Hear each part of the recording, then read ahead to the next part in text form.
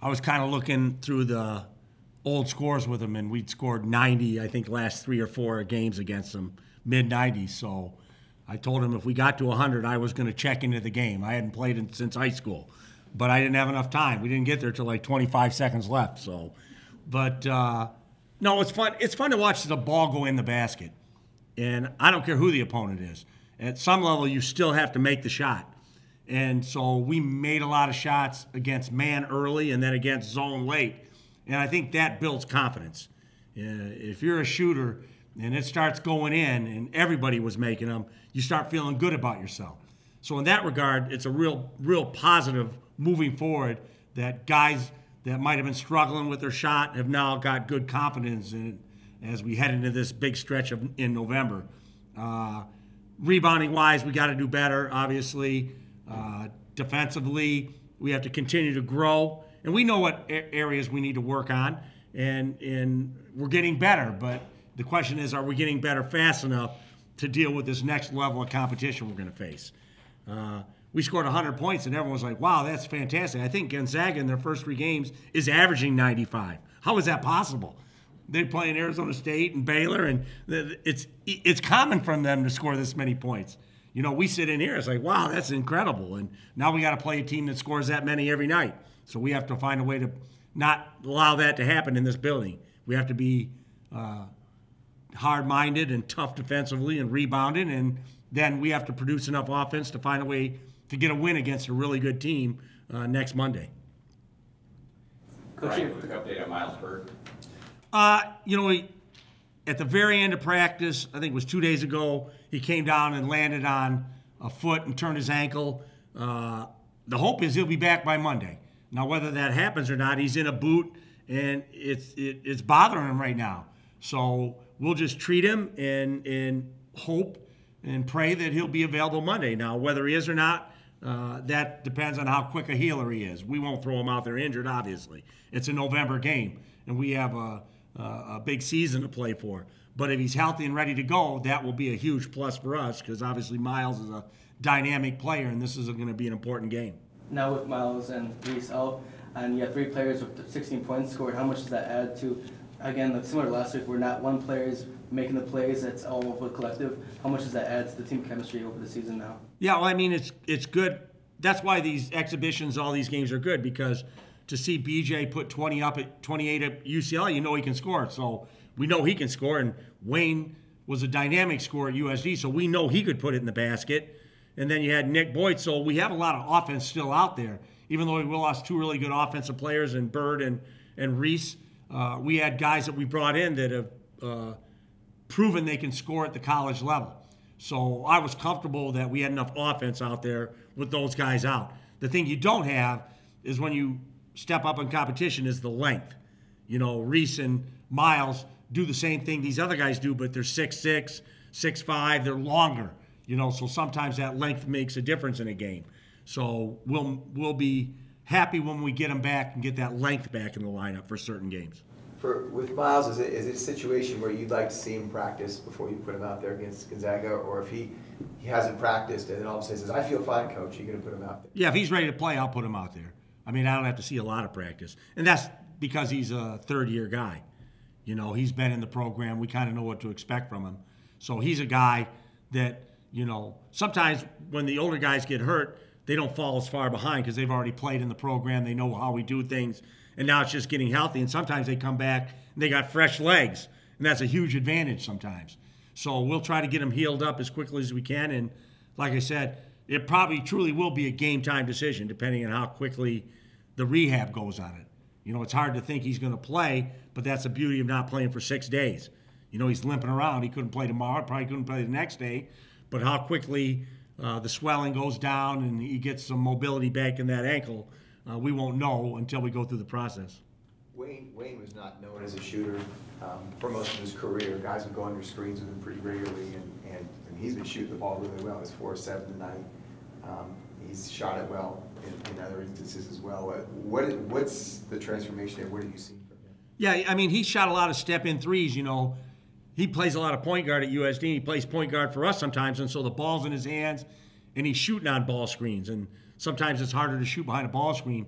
But he's shown that if you get him into a step-in three where his feet are set and he can step into it, he makes them. So he's a dangerous shooter. And obviously we know he's a great mid-range scorer, but he adds a three to that, he's going to be a hard guy to guard. Does it give you confidence in playing him at 2 off the ball? Yeah, we're going to play him off the ball a lot. You know, Nick, but we've got him working a lot. You know, he missed some time with that hamstring, and so he's trying to catch up at the point and learn all the plays. And as easy, it sounds like they're easy to learn. Once you get out there and you start running at game speed, you know, sometimes you forget where you're supposed to be. So the more we get him out there running in practice, the more comfortable he'll be in the games. And like I said, we put in a new zone play today. We worked on it 2 days, got lost in it, didn't know what we were doing. It's different in practice than when the lights come on in the game and you got so much on your mind, you forget. So that's why it's always interesting where coaches draw up something in a timeout and you think it's going to be successful. You know, we got stuff we worked on for 2 days and we forget it sometimes. So everything takes time, and so the more time Wayne spends running the point, the better he'll become there too. After a big win, Go ahead. after a big win like tonight, how do you plan on carrying on the momentum into next week's game? I wish we could have saved some of those threes, you know, put them in the bank and brought them back out against Gonzaga. So we just have to, shooting the ball. How can you not be happy with the way we shot the ball? I mean, everybody was shooting it. Chemo and Wayne and Taj and Nick shot a couple in and Magoon. You know, so it wasn't just one guy. We had multiple guys making threes. And that's the great equalizer in basketball. If you start making threes, you can beat anybody. So I'm sure that will get people's attention the way we shot the ball today and maybe get them a little closer to us where we can drive around them. Where does a game like this fit into kind of the overall stretch of the season, or maybe what were the goals going into tonight? It's a good game because when you got all the new guys we're playing, it's just another opportunity for a dress rehearsal. You know, I felt comfortable we were going to win the game, and that's no disrespect to Occidental. You know, we have a high-level Division I program, and they're stepping up a weight class, and they do run good stuff. They run Princeton offense. They're well coached, and they play hard as heck.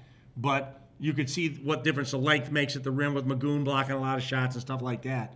And so it was good to play against that type of offense with our guys and to get back cut to, you know, our press is still not good. You know, we're picking up full court, but we're not real productive to continue to work on that in game situations. So anything you can get with a game situation in front of a crowd is a good thing for preparing yourself to move forward. Following off that, do you prefer that these dress rehearsal games are very early in the season like they were today, or would you prefer them to be right before a conference slate?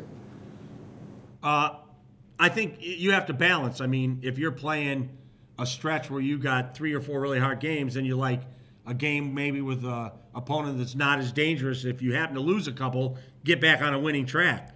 Feel good to see the ball go in and win again. But we don't have that luxury. You know, those 4 games that we play are then followed by a conference road game. So this is a real basketball opportunity for us, but it's also very dangerous. So we got to see if we're up for that challenge, and if things don't go right, how quickly we can bounce back from disappointment, or how we handle success has a lot to do with the team. How you handle success and disappointment, and we'll find out either one of those 2 trails as we head into these next 4 or 5 games. What is it that you're trying to challenge Magoon with as far as his play and what you would like to see from him? Just be a better defender, sit down longer. You know, I think we found out that, you know, if we play him in 4 or 5 minute stretches, then we probably need to give him a rest. You know, instead, I don't think right now as a freshman, you know, in his first year of competition, that we can think he could run out there for 10 or 12 straight minutes. You know, I think he gets tired because he's chasing all over the floor at 7 foot. And we tried to play him at center today. Even though they were small, we played him at the center position instead of guarding a 4-man on the perimeter or a guard. We put him at the center and let Jared guard that guy. So we mixed it up a little bit, and maybe moving forward, he'll play the centers that we play because he can block shots. So it's still a work in progress deciding where and when we're going to play guys and how much stamina they have and how long they can go. And that's all stuff we're learning now. I want to talk about one of your freshmen today, Taj. He was contributing all over the stat sheet today. What does a game like today mean for his progression? We knew Taj was a great passer. That's why we recruited him. You saw some really good passes today. And we also recruited him and told him that you got to become a better three-point shooter. You have to step in and take and make threes, and he was 4 for 7. So he went into his senior year knowing that, committed to us early, and worked on it. And you could see the work has paid off. You know, defensively, he's playing harder, longer.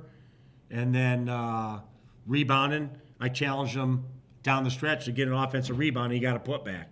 He's a good defensive rebounder, but I think he's big and strong enough to do a better job on the offensive glass. So there's always things you can get better at, and we continue to teach, and they continue to learn, and hopefully we all continue to get better.